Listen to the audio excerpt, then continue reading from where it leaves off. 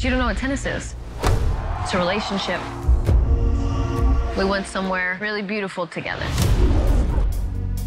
Challengers. It's like a tennis movie, but it's not really about tennis.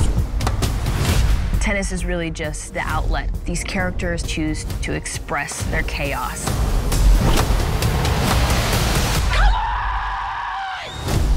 At the beginning of the film, Patrick and Art both fall in love with Tashi. How often does this happen? Going after the same girl? Not as often as you think. Patrick tries to woo Tashi, and Art tries to woo Tashi. Come here. Which one of us?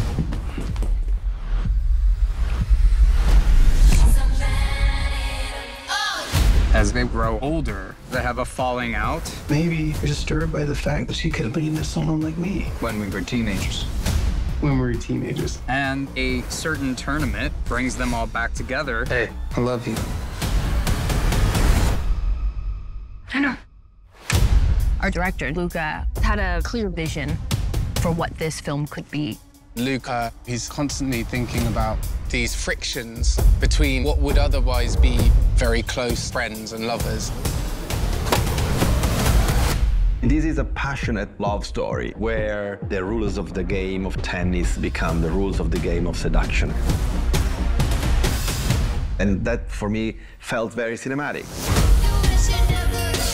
This film is a roller coaster of emotions. I'm playing for both of us, Tashi. It really challenges you as an audience. Let's go! And that's what's so fun about it. I assume you planned this? Not this part.